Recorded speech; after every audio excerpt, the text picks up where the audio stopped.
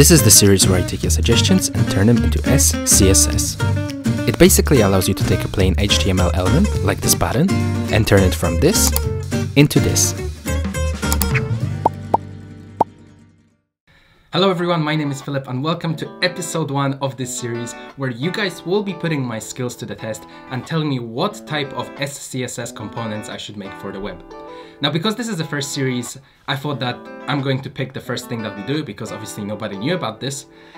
So I decided that, today we might as well just create a laptop in the web browser. If any of you are ever in the career of a software developer, software engineer, and you ever want to create your own portfolio website, I thought it would be really cool to have a laptop on the website, and inside the screen of the laptop you can just insert your own web page or product that you worked on or a screenshot of whatever you want. So I thought, why not try and recreate a design of a MacBook in the web browser by just using SCSS. So without any further delay, let's get into coding this laptop. So let's just say that I want a container which is a height of 25% and a width of maybe it actually would be even more beneficial to keep it at a constant size. So what we're going to do is set the height 300 pixels and set the width to like 400 pixels and see what it looks like. The next thing we want to actually do is, because obviously the edges around it, we want to add a border radius. 15 I think will be perfect. Cool. Now what we want to do is we want to engrave that middle screen inside it. Now we want to add some padding. We want the padding to be from the top, from the bottom, left and right. And then let's just give it a background color so we can see it. Yet again, lots of color choices. Let's go with Peru. Oh, okay, because here we're taking into account padding, we need to calculate that so it doesn't go outside the borders. So now that actually should fit in quite well, which it doesn't. Why is it being H? Obviously, we have to declare here that position will be relative to the container that we are in, and the top will be 20 pixels and the left will be 10 pixels, and that should be positioned in the middle of the container at this point. And this is exactly what we want. Let's just change this background color to white so it looks a little bit better. There we go. Wow, look, something is starting to come into place. The way I want to look at this computer is kind of from this angle. I want to see it straight ahead.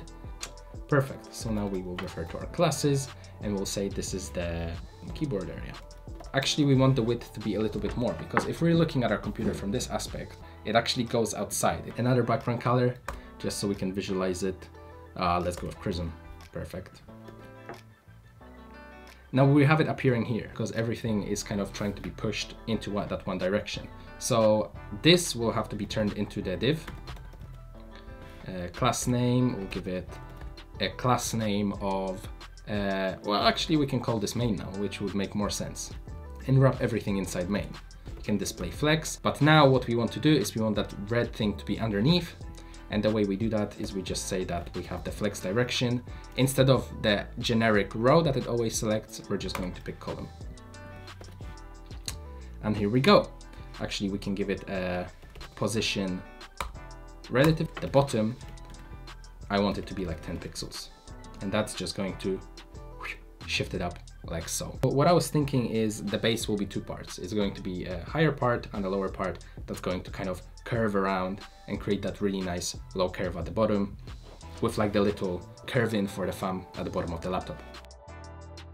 So now that we have this bottom done, as you can probably see, there is that tiny little bit of gap down there. So we actually want to change the radius, but we want the top left-hand side and top right-hand side to be 3 pixels and the rest to be 0. So these guys actually match up together. The height of this one should be a bit less, and we want it to curve in. We can have a border bottom right radius, and what that will do is it will curve it, as you could see. Let's just go 50-50 on each one. Let's take the risk and see what happens. Might look really good, you never know. Okay, I like that. Okay, perfect. Let's just give it a nice background color. Let's say I want this slate gray. There we go. First of all, I think that this top bit is a little bit too big. So make them kind of even. I think that'll look nicer. Now we want to add that little notch here for allowing your finger to pick up the screen. So that notch will exist inside the keyboard, and we're going to call it notch.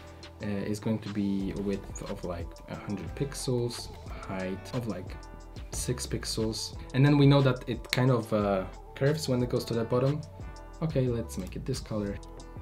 And we're good. Another thing I want to do is obviously we want that little notch down at the bottom here, which is all kind of grayish and it has some text inside it. Okay, so somehow I have managed to fix all of that and make it look better and change the colors a little bit so it kind of matches more. I'm kind of still thinking that maybe I want the bottom lighter, much lighter than whatever we have. 6/8, 6/8 and 6/8, 5/8, 5/8 and 5/8, 6/0, 6/0, 6/0. And let's see what that actually looks like. Okay, actually I think that looks much better. So maybe let's do 5/0. That's just half a shade darker.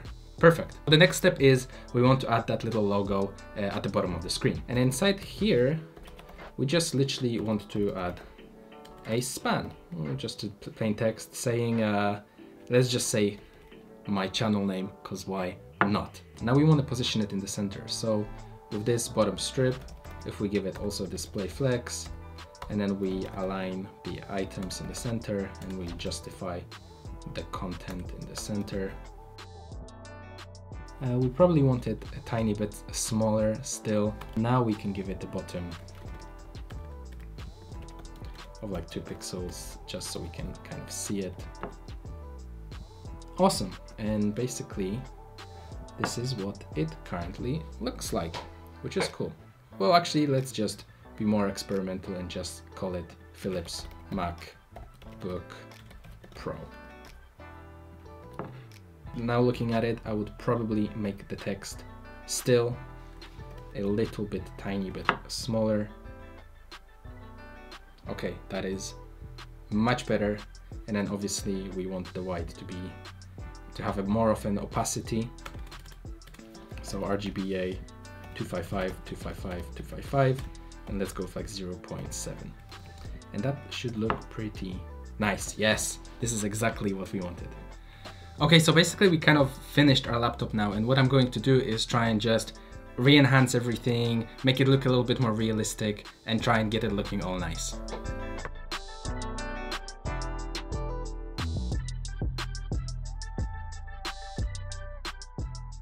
So in general, that actually looks pretty decent. So the last thing we need to do is just take a screenshot that I already have of my background and just put it in and see what the final product looks like. But before we get there, let's just clean up our code a little bit. We know that the notch is not used, so we can just close it here. In the same way, we know that our base is not used, so we can just, or doesn't have anything inside it, so we can just close it off there. And then obviously inside our screen, what we need to do is import an image with a specific source that we're gonna get to. We need an alt to describe what the image is. So let's just call it our background and the source. So we need to import the source, drag the image into here, and then we can say we want the background.png. So let's just say background here, and let's just navigate. Okay, and it's obviously way too big, so we need to fix that. We say that we have an image, and we just can give it a width of 100%, and that is all we're looking for. Refresh, and boom, look at that, the laptop is finished, and it's looking fairly decent, actually very realistic. So yeah, that is it. That is how we make a laptop in SCSS. I hope you guys enjoyed it. If you did, please make sure to smash the thumbs up button and subscribe if you haven't yet. And please leave suggestions down below of what you guys would like to see me make next in SCSS. But for now, guys, thank you very much for watching. I hope you enjoyed the video, and I'll see you in the next episode. Bye.